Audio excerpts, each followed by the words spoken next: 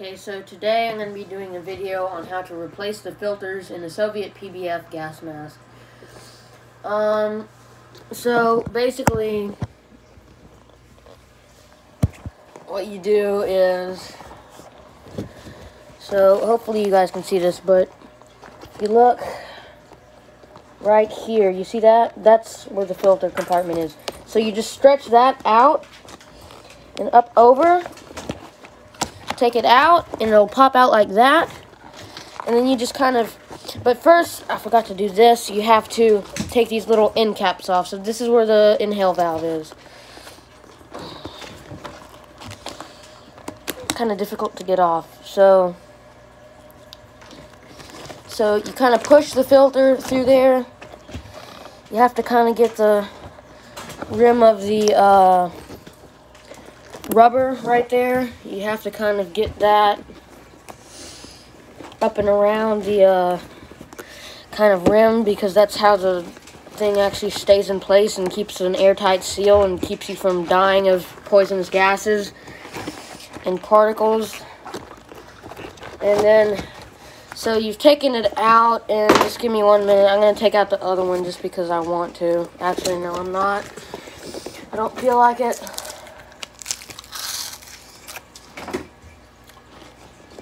Popsicle. So, as far as I'm aware, unlike the GP5 where you can just use Polish FP5 filters, you can't really get a replacement filter for the EO19 filters, unfortunately. So, unless you could probably shove like a 3M filter in there or something, I don't know. But say we're replacing it. So what you have to do is, if you see there's a pocket in there, basically you do the opposite of what I showed earlier. So there's that pocket in there, and you just put the filter with this kind of thing right here facing outward, and it takes a little while, and there's a certain way you can stretch it that makes it easy, and you have to kind of find that hot spot, like that really perfect spot. But this is why I hate cheap filter masks, other than the fact that you have to literally take off the mask and change the filter, and you die if you did that in combat. But you do that, and you kind of right here you overlap and pull that back over. And then you position it, and then you want to, if you can see it in there like that and it's positioned and centered, what you do is you just stretch this down around the filter, the little rim, without turning it over, because if you turn it over, it's not going to look right. And if you're a person like that, oh, and also if it'll be uneven. So it'll be like that. And then you take this, and it takes a little strength, but you got to pop it on there like that. So then you've got to press that on there.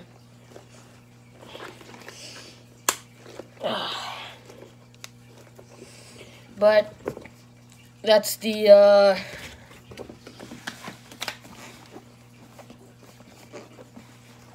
Soviet PBF gas mask. This one was made in 1986.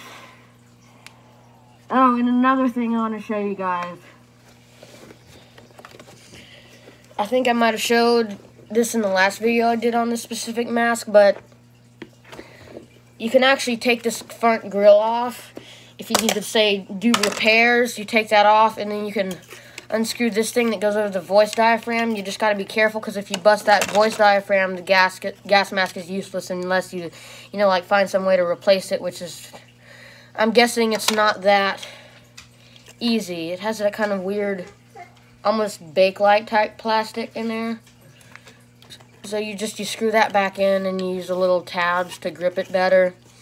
You screw that in, and then you kind of hook this over and make sure it's facing the right direction, because this little tab right here will be blocking your eyes.